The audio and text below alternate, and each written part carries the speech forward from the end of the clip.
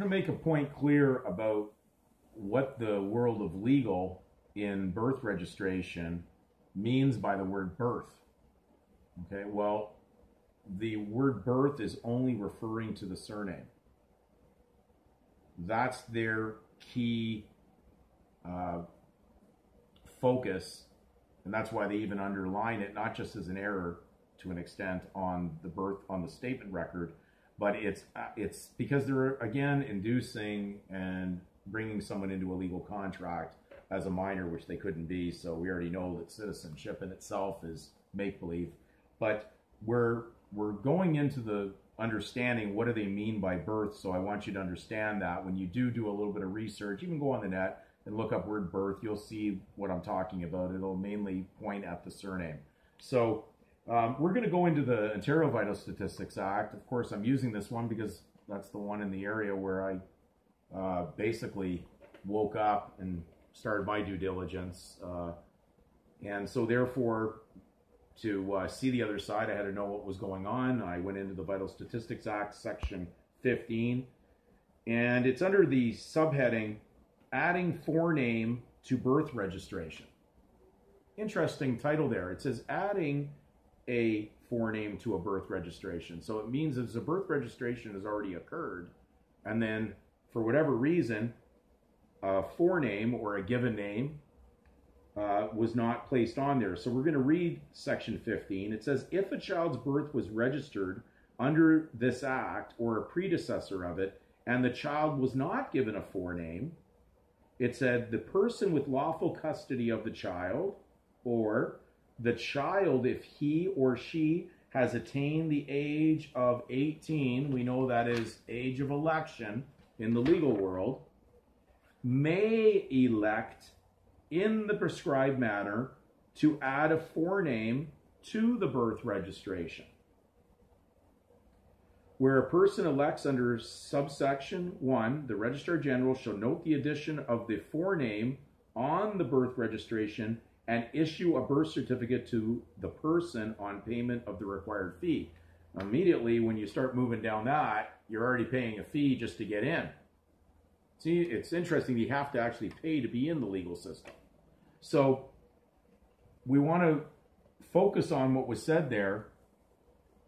Let's just take into account, as we did on a previous video, what were they obligated to place down on the birth record if the parents were already in the legal contract with the state. So if they're acting as in the adultery part, above age 18 and going forward, and then they have children, and they're going to add their issues, is sues into it, because now you can only sue in that name, in that surname. Well, they're required only by law to put in the surname of that child.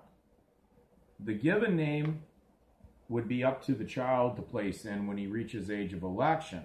So if a child had not elected to do that,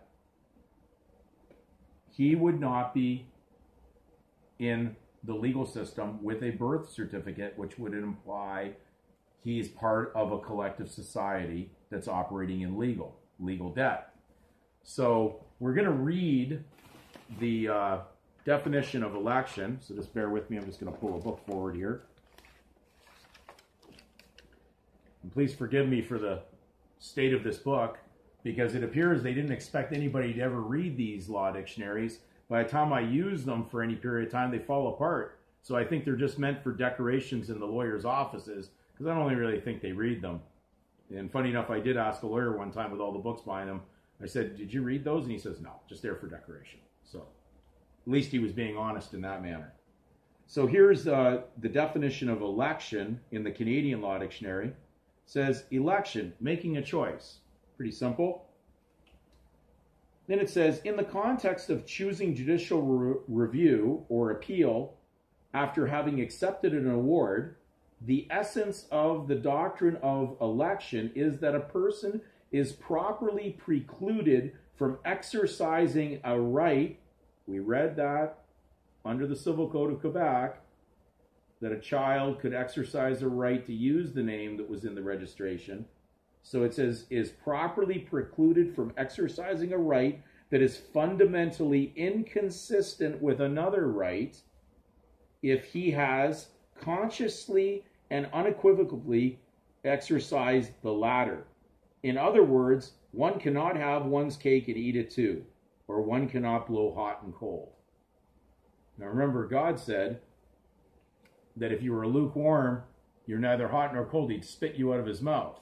So when you've gone down the legal journey, so we're using the reference of the child, that baby was not registered, placing the given name in there so that he could obtain a birth certificate.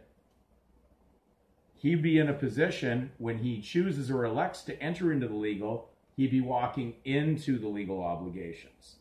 So we do not want to misunderstand that no one was forced into this.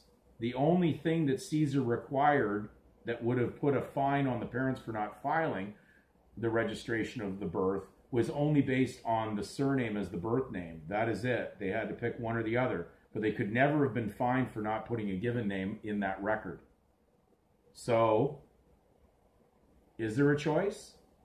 Did we elect into the legal? Were we let into the legal and then continued after 18 to act in it? Did we have an opportunity to make another choice? Let's go down those subject matters, because we know most of us have just already acted upon what our parents directed us to do.